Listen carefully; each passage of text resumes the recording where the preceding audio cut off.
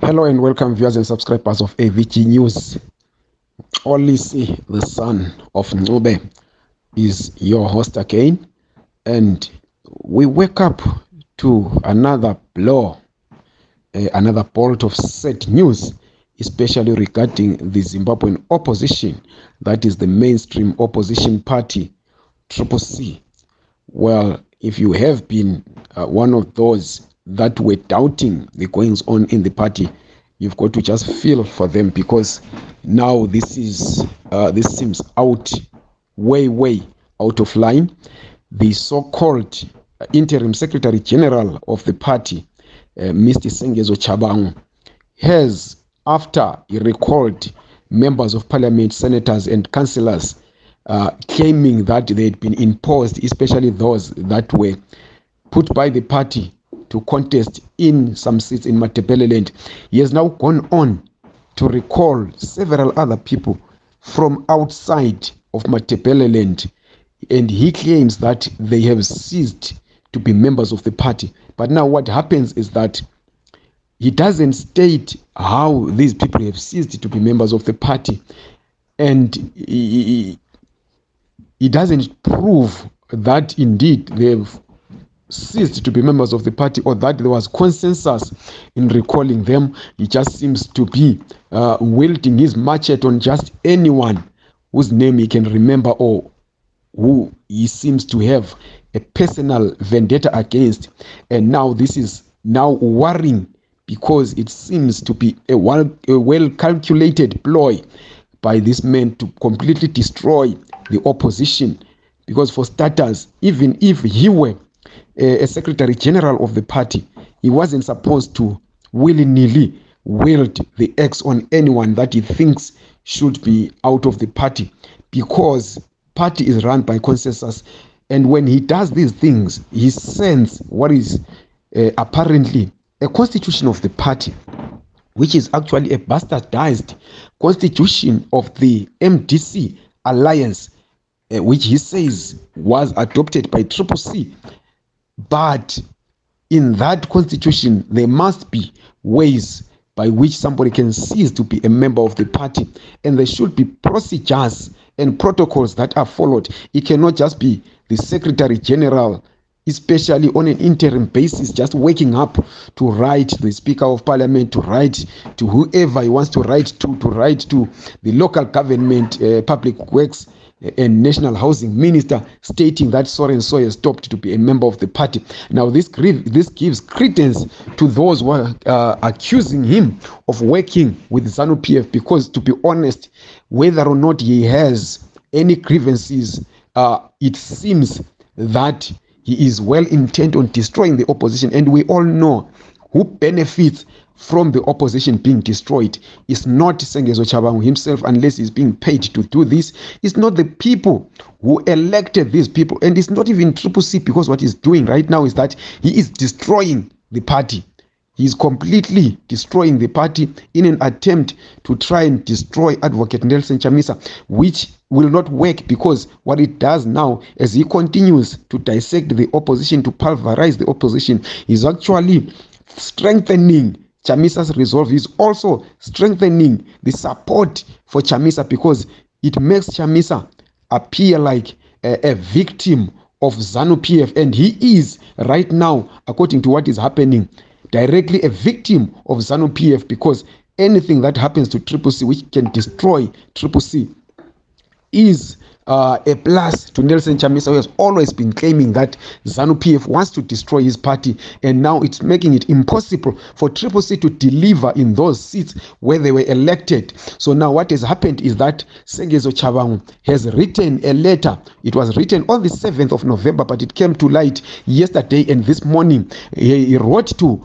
Winston Chitando, who is the Minister of Local Government, Public Works and National Housing, recalling 9 councillors, 5 of them elected directly into council, and the other 5 elected on PR. So included in that list is the mayor of Harare, Mr. Ian Makone, and his deputy, Kudzai Kadzombe. So they are part of the 9 councillors he has recalled on the pretense that he is the interim secretary-general of CCC. Is seemingly taking advantage of the failure of the party to have a constitution and a structure, and is seemingly taking advantage of that to recall whoever he thinks can be recalled. So I'll read the 9 councillors that have been recalled. So they are all in the Harare City Council. You'll remember that Sengezo Tshabangu began his fight claiming that people were being imported to Matebeleland from different areas, to Bulawayo from different areas. But now you wonder why he would think that Ian Makone was imported to Harare from where.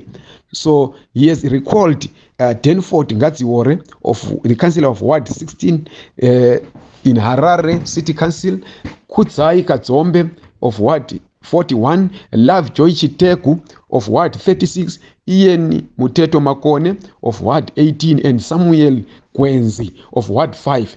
These were directly elected by Harare residents because they have faith in them, but now Sengezo Tshabangu has recalled them. Then these other 5 were elected via PR representation are Chido Hamuswa, Tiriboy Sabina, Florence Cheza, and Matimba Fadzai. All of them are Harare. So he has recalled 9 councillors from Harare. He has recalled 9 councillors. So it's 4 PR and 5 directly elected by the people. And it looks like Sengezo Tshabangu is still going to recall several other people, including MPs, for as long as Harare, or let me say, for as long as the administration in Harare continues to allow him to do this, continues to give him this power.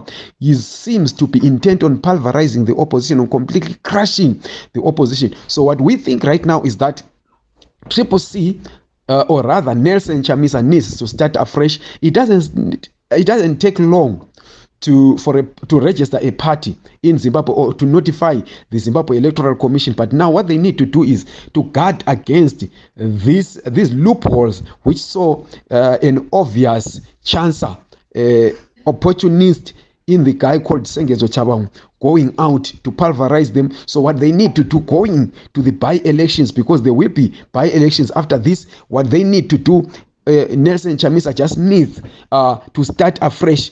If it means recalling everyone who is in parliament and local government to crush this Sengezo Tshabangu and these things and start afresh and contest, because it's obvious that Nelson Chamisa is going to win anyway in the urban centers for as long as he is structured, for as long as there are by-elections. There is no way that ZANU-PF can beat him. But now with this thing, what that is happening of them being recalled and going back to contest under the name CCC is only worsening the situation, is only further destroying the opposition, is only further strengthening the hand of ZANU-PF via Sengezo Tshabangu. So this needs to be stamped in the bud, because what we are going to see is that even those that were recalled, if they get elected, if they don't get banned by the courts from contesting the by-elections, they will be recalled again by this man called Sengezo Tshabangu, because he seems also to be having some people behind him, and Gift Ostalos has already